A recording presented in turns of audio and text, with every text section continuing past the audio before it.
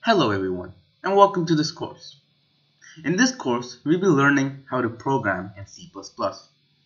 So we need a place where we're going to start programming C++, right?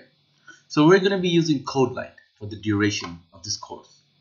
So go onto your Mac or your PC or your Linux system and go onto your favorite browser, mine being Google Chrome, and I go into Google and I type CodeLite and I press enter. Alright. You'll get this first link, which is codelite.org.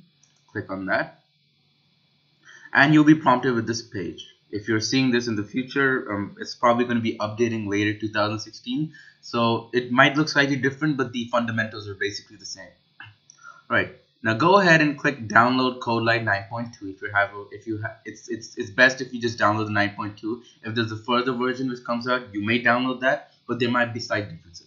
So I'm going to be working with CodeLite 9.2 for the duration of this course.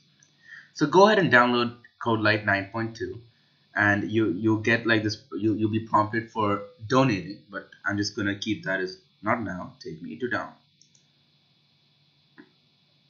Right. So now we can choose our system. So there's a Windows installed 64-bit operating system. There's the this is the 9.2.4. This is the OS X 10.11 and later. There's the Ubuntu, and they're two of them, 64-bit, the Debian and Linux Mint, and the Ubuntu 16.04.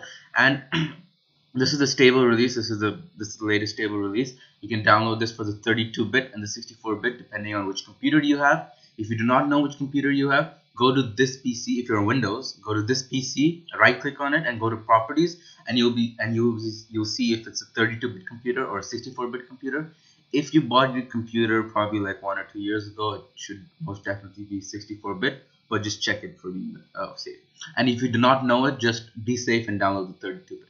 I'm actually going to go over here and click download right over here, and you should be prompted to download, and it'll take around 10 minutes depending on your Wi-Fi. It might be faster, might be slower. So it's going down, it's kind of calculating the speed, and I'll resume this video when it is downloaded. Alright, so my download has been completed, and if you go to downloads right here, CodeLite AMD, so I can show it in folder, and we can just open this up and we can run this. So you can go ahead and do that. This is a WinRAR. It's a compressed file. If you do not have WinRAR, then I suggest you to download it. You can just go and type a WinRAR and just double click this CodeLite.amd setup, and you should be the setup will be done.